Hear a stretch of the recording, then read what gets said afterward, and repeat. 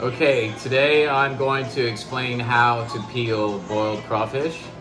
To explain this is probably the worst possible thing I should be doing or eating with a broken wrist, but I'm gonna do it anyway.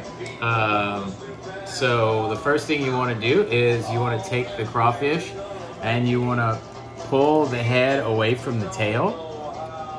Okay, and that head goes completely away to the trash, and then now you have the tail, and what you're eating is the tail meat. So what you want to do is you want to take your index finger and your thumb and you want to peel away that very first layer. If you notice, there are different layers here on the crawfish tail.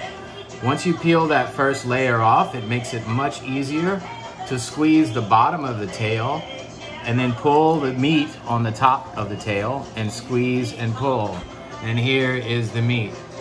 Now this is what I would say would be a very small tail. And there you go. That's one boiled crawfish.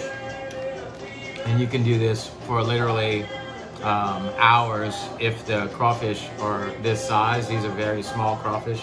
It's still early in the season, but that's my explanation on how to peel boiled crawfish.